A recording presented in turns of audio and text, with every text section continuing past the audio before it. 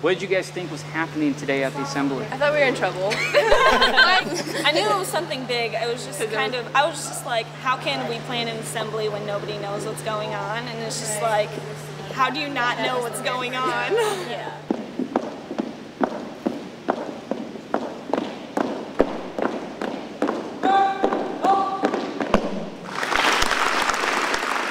New Tech Academy, schools across the country visit your school. They're interested in how you get things done and all the hard work that you're getting accomplished.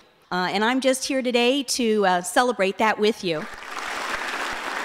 At the Milken Foundation, we believe educators have the most important job in our country because they are entrusted with the responsibility of preparing all of you for a bright future. And that's why a man named Lowell Milken created a program to honor outstanding educators. The program is called the Milken Educator Award. What did you guys think when you heard that it was an award for a teacher? I honestly did immediately. I said earlier that this is one of the best teachers in the entire country. Right. Did I say that? Yes, you did. Yes, I did. I saw 2,500, I was like, no, there's got to be another zero somewhere. Right, that's there. So Superintendent Ritz, could you find one more zero?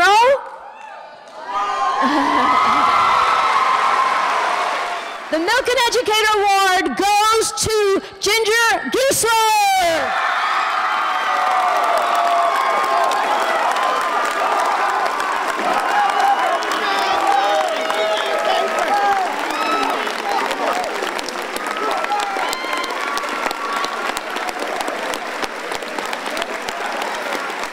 Working for a company where the end goal is just the annual income that they bring in isn't very rewarding.